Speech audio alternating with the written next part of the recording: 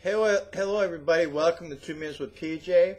Today's date is March 23rd, 2016. Our discussion is going to be on brightness, found 10 times in 10 Bible verses. In 2 Samuel 22:13, the earth was radiant with his brightness. In Job 37:21 and 22, for as we cannot look at the sun for its brightness when the winds have cleared away the clouds, neither can we gaze at the terrible majesty breaking forth upon us from heaven, clothed in dazzling splendor. In Isaiah 24:23, then the Lord of heaven's armies will mount his throne in Zion, and rule gloriously in Jerusalem, in the sight of all the elders of his people. Such glory there will be that all the brightness of the sun and moon will seem to fade away.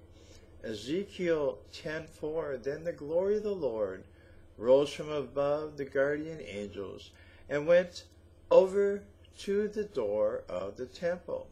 The temple was filled with the cloud of glory, and the court of the temple was filled with the brightness of the glory of the Lord. In Luke 9:32, Peter and the others had been very drowsy and had fallen asleep.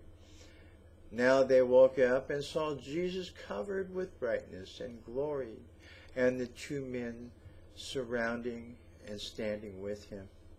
In 2 Corinthians 3:7, yet that old system of law that led to death began with such glory that people could not bear to look at the face of Moses, for as he gave them God's law to obey, his face shone out with the very glory of God, though the brightness was already fading away. 2 Corinthians 4-6, for God, who said, let there be light in the darkness, has made us understand that it is the brightness of his glory that is seen in the face of Jesus Christ. As we know, the earth is lit up by the brightness of God. Because Moses was able to see the backside of God, his face was bright and the people couldn't look at it.